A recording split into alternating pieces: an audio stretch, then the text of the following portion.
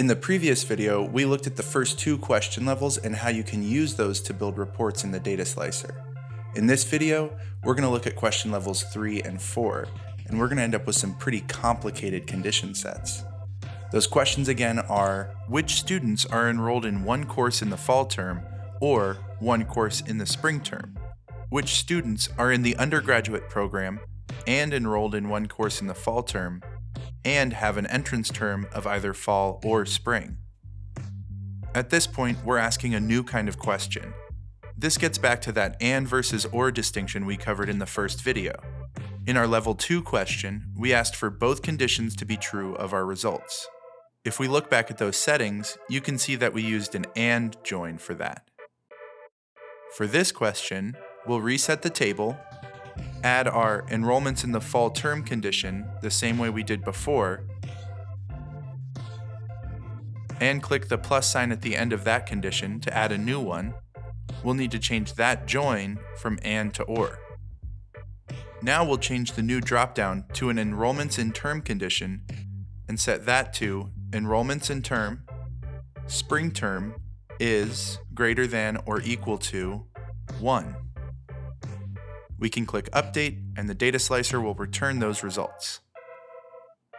All of these students are enrolled in at least one course in either the fall term or in the spring term. You can see who's showing up in which term by looking at the columns for each term's enrollments. The last step here will be to look at how to use both kinds of conditions, the AND condition as well as the OR condition at the same time. To do this, we're going to use two separate condition sets. We're answering this question, so we'll reset the table real quick.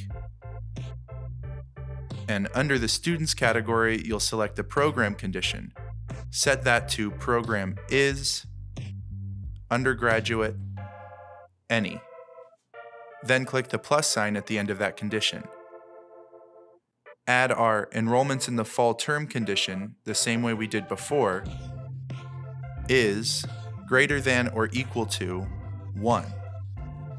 Now instead of clicking the plus sign at the end of that condition, we're going to click the plus sign down in the lower right corner. This creates a new condition set. You'll see that this adds an AND join between the two condition sets, which is what we want there. In our new condition set, we'll first add a condition for entrance term, is fall term. Then add a new condition within that set. We'll make sure to set that join between these two conditions to OR. Then we'll set that condition to entrance term, is spring term.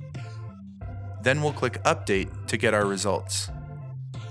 All of these students are in the undergraduate program and enrolled in one course in the fall term and have an entrance term of either fall or spring. Using these types of conditions, you can do quite a lot.